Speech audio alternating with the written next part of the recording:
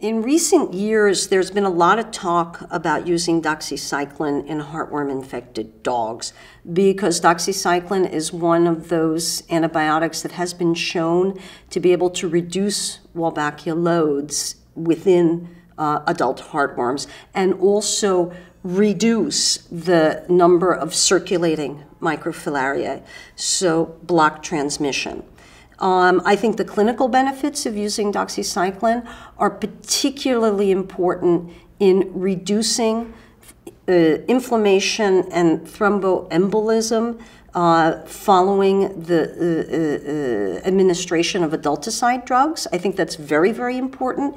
And I think a new potential role for doxycycline would also be in, given the effect that it has on reducing microfilaria numbers and reducing the transmission potential of microfilaria, it could be a new strategy to avoid the spread of resistant strains of heartworm.